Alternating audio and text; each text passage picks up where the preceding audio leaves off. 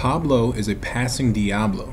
That is, the hand that's on the plate will change with each movement. Start by putting your hand on the whole of the plate, squat down into a deep stance, perform a one-hand Diablo by pushing off the turf with the off hand and drawing the plate back with the hand that's on the whole of the plate.